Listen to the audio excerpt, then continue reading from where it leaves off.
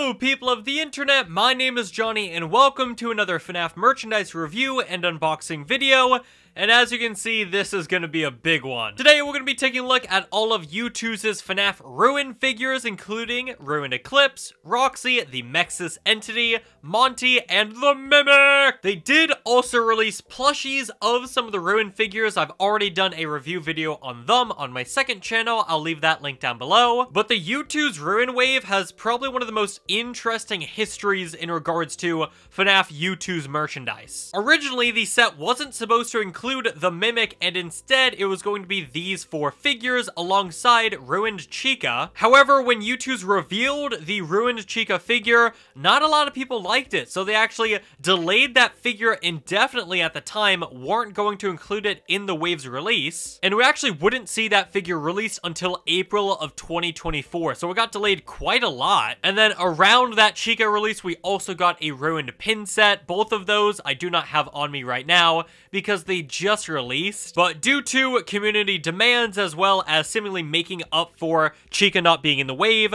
Youtooz did end up including the Mimic from Ruin, though originally he too also had quite a bit of criticism for his early designs. Luckily, Youtooz was very open-minded to community feedback, realized a lot of people want this Mimic figure, so thankfully, we got a fantastic Mimic design that we're going to be taking a look at pretty soon. But eventually, this wave finally released in November of 2023, and again, as per Youtooz's fashion, I've only just now gotten all these figures in. So let's not waste any more time, and let's start off this video by taking a look at, you know what, let's start off with the Mimic. He was actually the final Ruin figure that I got in, so I haven't actually taken him out of his box yet. But speaking of the box, the brand new design for the Ruin figures boxes is absolutely peak, just like the Mimic himself. Really love the aesthetic for this one, as per usual. Let's take off the sleeve number 35. Some quotes for the Mimic: break off limbs and heads, pile them up. That's actually a quote from one of the Tales books. I want to say one of the epilogues involving the Mimic. Those are the order that he is given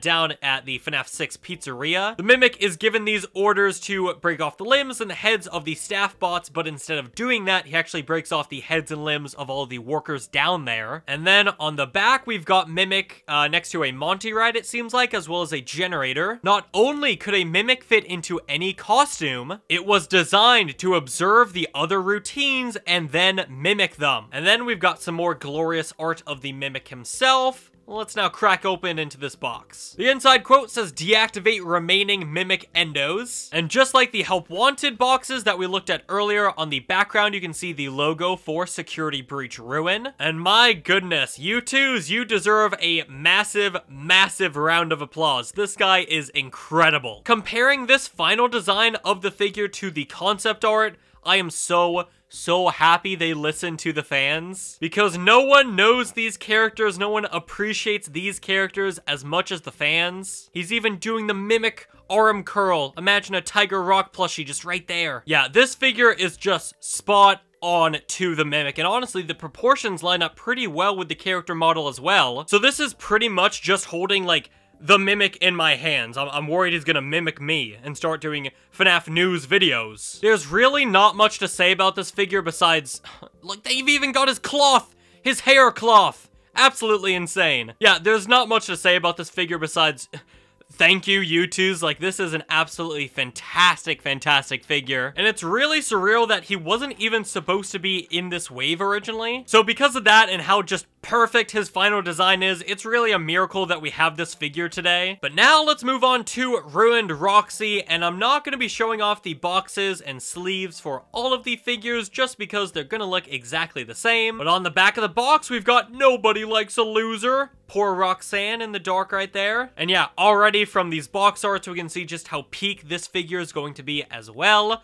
I'm the best! And I honestly think now would be a perfect time to say that this Ruin wave might be my favorite Youtooz wave, period. As much as I appreciate a company finally doing, like, the Wizards merchandise a couple months ago, and as amazing as those figures look, you know, don't get me wrong, those figures look fantastic. I don't know, I feel like there's just a lot more detail with these Ruin characters compared to those Wizards. Again, they still look fantastic, but these Ruin figures are, like, spot on. Not only do they have incredible designs, but they also have, like, pretty realistic, and like, look at that hair, man. That's insane. Pretty realistic and accurate proportions to what the ruined characters actually look like. But anyways, long intro out of the way, this is ruined Roxanne. You may notice that she comes with a stand. You can stand her up, but you can also take off the stand if you don't want to have it. But keep in mind, if you wobble her a little bit, she's gonna fall over. You've even got her tail wire right here.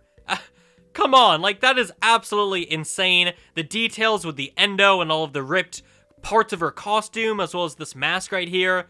It's crazy. Absolutely crazy. my voice is breaking just by how amazing these guys are. You can see how the endo meets the mask as well, and all the tears right here to rip off the mask, the face of the mask. Oh my god, the more I look at this figure, the more I absolutely love it. So don't be expecting many complaints, if any, in this video, because I absolutely love this wave. I'm gonna keep saying it. This wave is fantastic. Now, something I just thought of actually was that this ruined Roxanne figure has like her typical ruined state appearance, right? But the plushie they released of ruined Roxanne has her in her AR ruined state. So I'm quite curious why they actually decided to go for the typical ruined appearance with the figure, but then the AR appearance with the plushie. It's just, I guess that's one of my only gripes with this wave, is that inconsistency right there. I do much prefer this design. I said even in the plushie review that I think they just used the AR version for the plushie, just so they could reuse the Roxanne plushie base. But it's a minor nitpick. I guess you get the best of both worlds with this wave. You get the AR version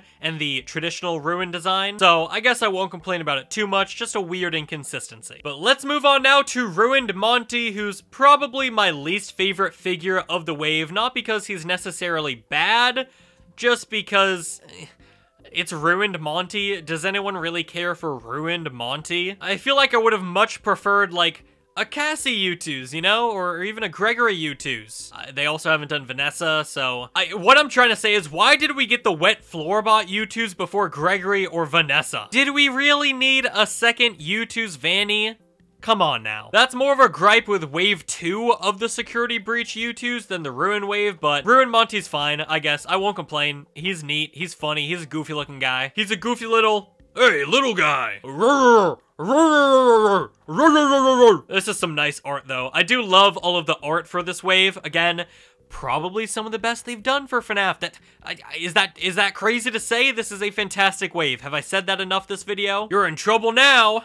Is that a Monty quote? I don't remember him ever saying that, but I mean, again, I'm not the biggest Monty fan. He's fine, I guess. And again, this figure is pretty funny just because you can't really see it from this angle, but he's just lying down on the floor because he's got no legs, Lamau. But yeah, I don't know. It's a fine figure, don't get me wrong. I'm glad we got it. I would have just much preferred a Cassie figure. Like the entire wave, it's got good attention to detail. Because there is no suit of Monty that's remaining for ruined Monty, it doesn't have that much detail that I'm like gawking over, like, oh my god, this detail's fantastic. But it's still got pretty good detailing. Monty fans, I know you're out there, don't hate me for this, but did we really need this figure besides it just looking funny? I